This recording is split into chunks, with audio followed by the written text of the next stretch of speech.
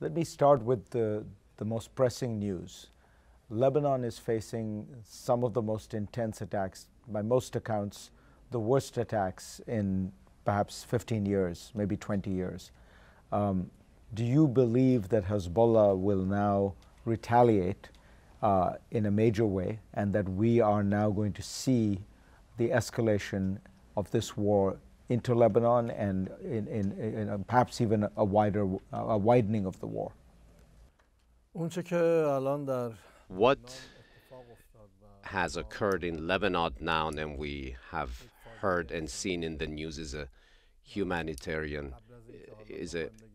human and humanitarian crisis. And before getting into whether Hezbollah wishes to respond or not, in the eyes and viewpoints of people around the globe, a country that is being supported by and backed by the United States of America and European countries is committing crimes that in the framework of international laws and agreements has no explanation or justification. And prior to Hezbollah responding or otherwise, the United Nations and countries that pretend to be defenders of human rights, they must force Israel to sit in her own place. For Israel, a country that is armed to the teeth, and the United States of America brings into the nearest body of water, the Mediterranean Sea, aircraft carriers in order to support that same country from a human point of view, humanitarian point of view, human rights point of view, is unacceptable. A country that pretends to support freedom and freedom seeking around the world is supporting a country that is committing atrocities and killing men, women, and children. As a human being, regardless of what I may or may not believe in, any human being worthy of that name, witnessing such tragedies from these human beings becomes ashamed of witnessing such bitter events. Crimes committed against people who have no power to defend themselves, only are willing to risk their lives to obtain their lives. Now, what Hezbollah will do now, what can Hezbollah do in the face of aerial bombardments? They were forced to defend themselves, but the danger does exist that the fire of events that are taking place there will expand to the entire region.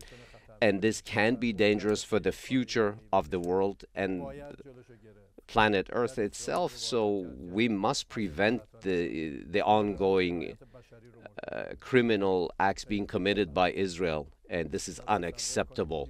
Imagine coming with airplanes that you have, taking out 380 people in one shot, injure hundreds of people, and there are no defenders, so-called defenders of human rights, that are willing to prevent such atrocities and crimes from being committed. This is utterly unacceptable.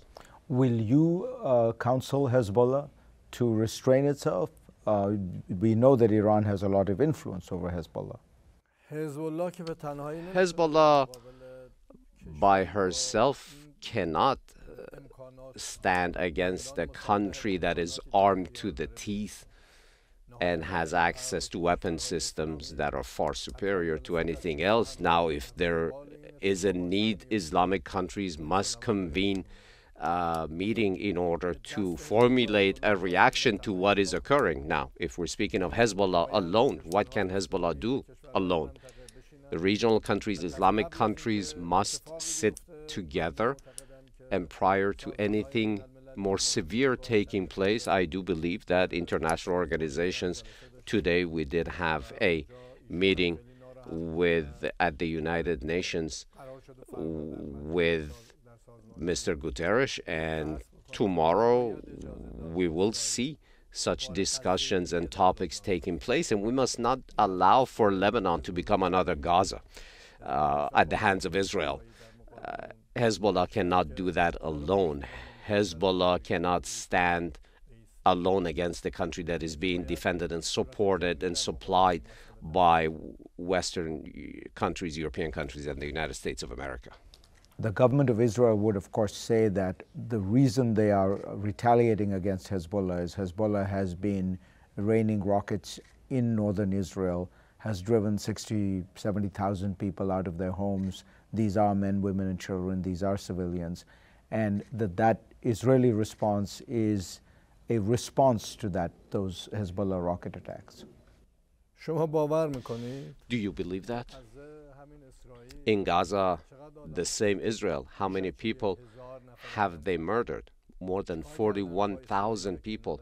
What have they done to the Israelis for them to deserve to have their hospitals, their schools, men, women, children, old and young targeted? How many Israelis were killed, in response to which they have killed so many, tens of thousands? Did the children kill anyone? Did the women murder anyone? Is someone who's hospitalized murder anyone? Today at the United Nations, they were saying that 200 United Nations personnel were martyred on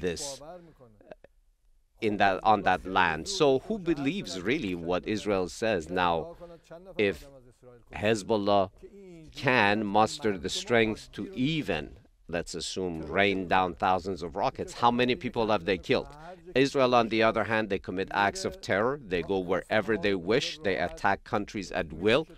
They go wherever they wish and commit assassinations. They've done that for decades. And the greatest international government committing international acts of terror is Israel. Today, through their paramilitary and other organizational personnel, UAVs, aerial bombardments, they're committing these crimes every day.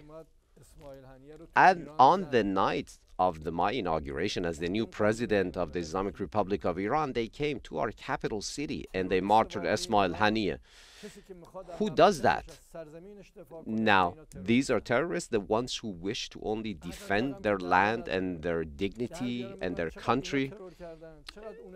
You know, coming up with the appropriate and right numbers is not that big of an effort. Let's see how many have been victims of those who commit the actual terror and how many lives have been lost for defending one's dignity and territorial integrity. Who is it in this framework that has no value for humanity? And the world sees this, the world witnesses this, and the powers are defending this, the powers that are so-called defenders of human rights. This is embarrassing. You have said that Iran reserves the right to respond in the time, manner, and place of its choosing to the assassination of Ismail Haniyeh. Are you saying that you will for sure respond in some way to that assassination? If international organizations cannot make this individual sit down and stand down, and they keep allowing someone who unfortunately has the means to commit such atrocities, then naturally we will give the appropriate response.